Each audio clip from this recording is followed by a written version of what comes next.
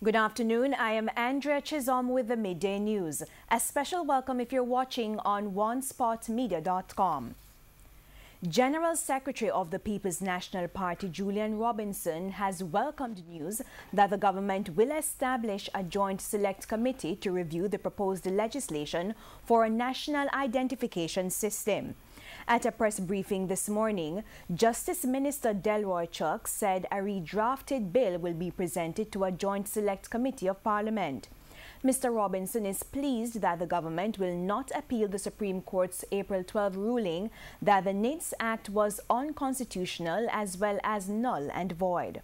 We welcome the opportunity to participate in the Joint Select Committee and to have a NIDS bill which is consistent and upholds the principles of our Constitution and the rights of the Jamaican people. And the party is ready and willing, as we have always been, to play our role in advancing it once it does not infringe on the rights of the Jamaican people. Justice Minister Delroy Chuck wants to broaden the number of offences for which people can have their records expunged. In his contribution to the sectoral debate on Tuesday, Mr. Chuck proposed changes to the law so that the criminal records of more deserving people can be erased. Once it can be shown that for extended, prolonged period of time, they have put crime behind them.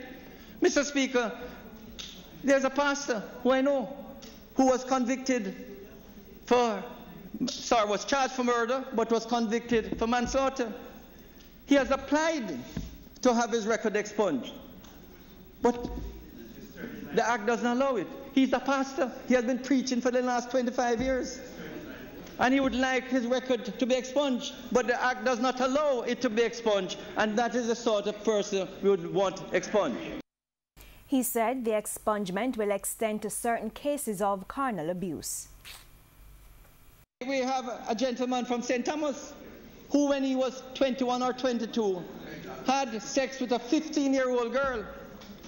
He went to court, admitted, pleaded guilty, got 3 years probation, and at the end of the probation period, he married the girl. They have 2 adults now in their 20s. He would like his record expunged, but because it's carnal abuse, it can't be expunged.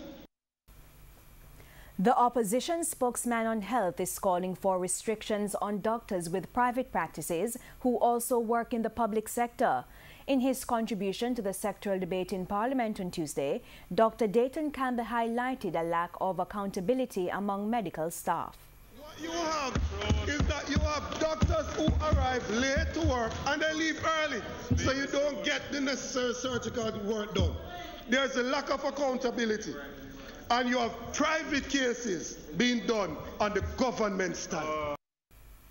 He wants doctors to be available for more hours of work so that the number of daily surgeries can be increased. Doctors who are employed with the government should only be allowed to do their private cases after 4 p.m. or on weekends. Not even in the night, because I'm saying we should put 2 teams for the night. The on-call team and one called dealing with the backlog. The director of the Road Safety Unit is giving parents suggestions following Monday's crash in Black Hill, Portland, which claimed the life of 1 student and injured 23 others. Speaking with our news team on Tuesday, Canute Hare called for more scrutiny on the behavior of drivers. One of the ways we're going to have to prevent it is that we have to educate our children. And educate our children in a very serious manner. How to identify persons who are intent of giving them untimely death. And we not only educate, but our children must hear. Who cannot hear, feel all the time. Who can't hear, feel all the time, all the time, all the time, all the time they're going to feel. A 27-year-old taxi operator was the victim of Tuesday's fatal crash along the North-South Highway. Taffy White is from Florentina Drive in Angels Phase 2, St. Catherine. TVJ News understands that sometime around 1 o'clock, Mr. White was driving a car which crashed into a trailer that stopped in the left lane.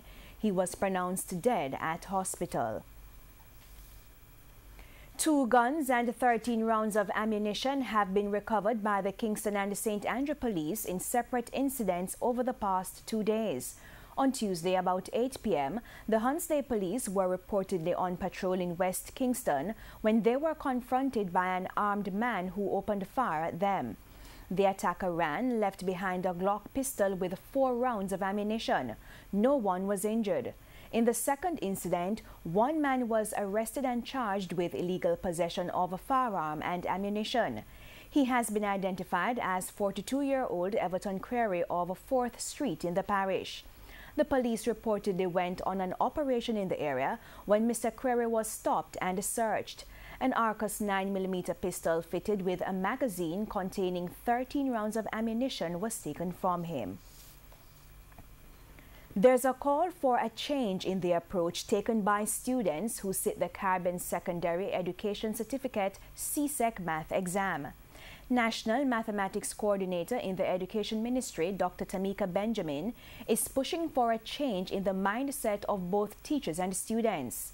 Her advice follows feedback from another math expert who was responding to complaints that students who sat the exam last week were unfairly tested on areas outside of the prescribed syllabus. The matter is being investigated by the Education Ministry.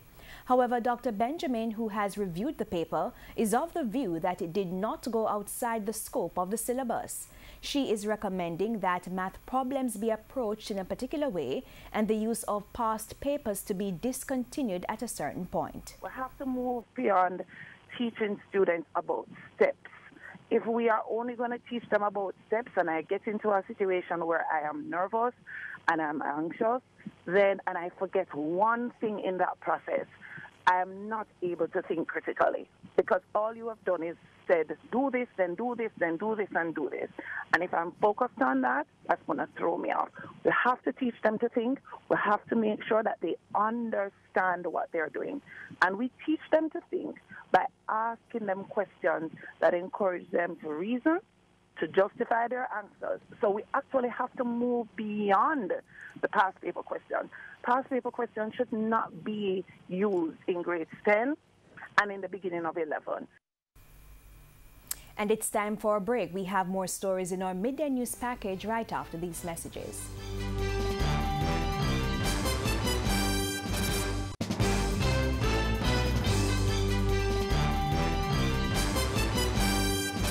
Welcome back, and we're continuing the news.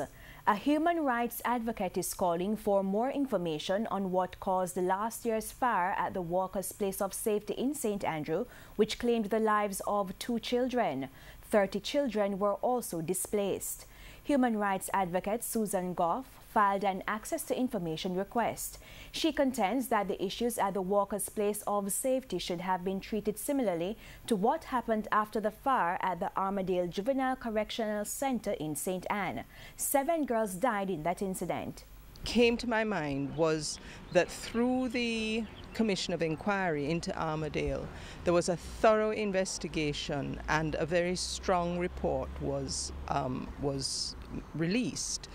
What I was looking for was a similar level of investigation into the deaths of the 2 children at the Walker's Place of Safety.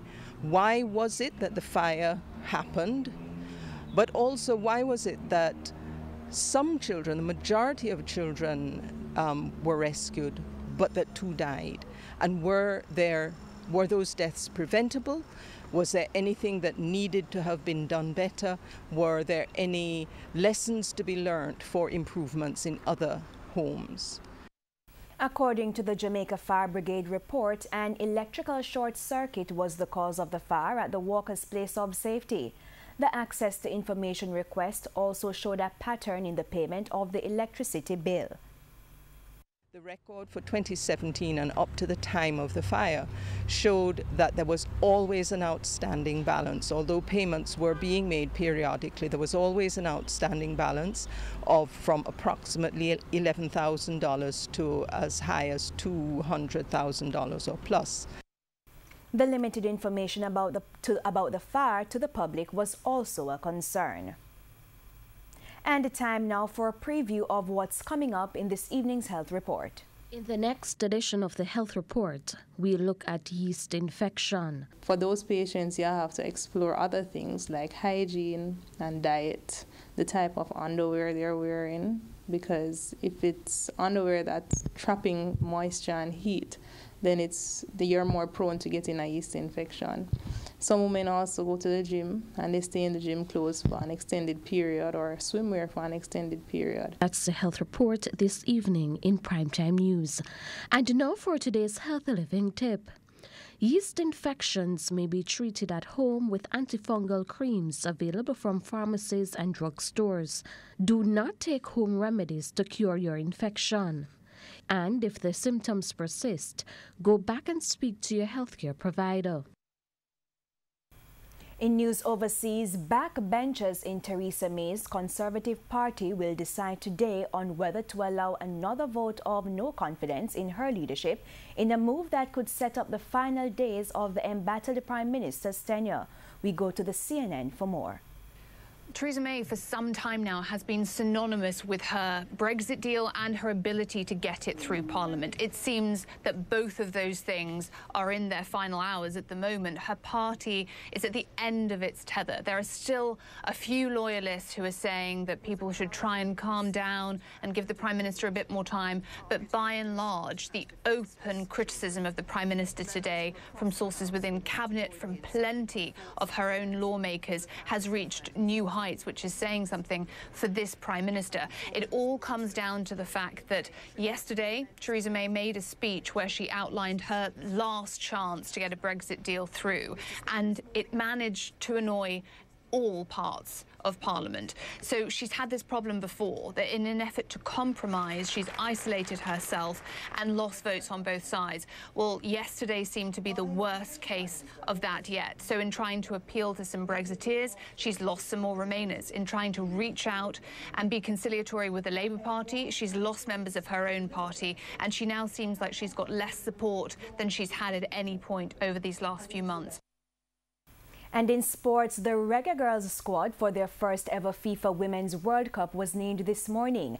I'm now joined by TVJ Simon Preston with a list of the names. Simon. Thank you very much, Andrea. Now, 16 members from the World Cup qualifiers in last year, in 2018, have been involved and will be heading to France next month. The team, which will be led by Konya Plummer, however, includes only 7 Jamaican-born players. Now, the full squad reads Alison Swaby, Ashley Shim, Chinyelu Asher, Chanel Hudson-Marks, Denisha Blackwood, Dominique Bond-Flaza, Khadija Shaw, Lauren Silva, Marla Sweatman, Nicole McClure, Sashana Campbell, Konya Plummer, Toriana Patterson, Trudy Carter, Yasmin Jameson, Chantal Swaby, Kayla McCoy, Chenya Matthews, Tiffany Cameron, Jodie Brown, Sydney Schneider, and finally the 18-year-old Shade Adamalekun. So this is the squad that has been named for the World Cup for France for the Jamaican squad. Next, they'll be in action on Friday against FC Surge, a Florida-based team, and after that, they'll be taking on Scotland in a friendly international at Hampden Park. And from there, it'll be straight to France for the World Cup on matches on June 9, 14 and 18 against the likes of Brazil, Italy and Argentina. And of course, live coverage of this event can be seen on TVJ, TVJSN and OneSpotMedia.com with extensive radio coverage on Hits 92 FM.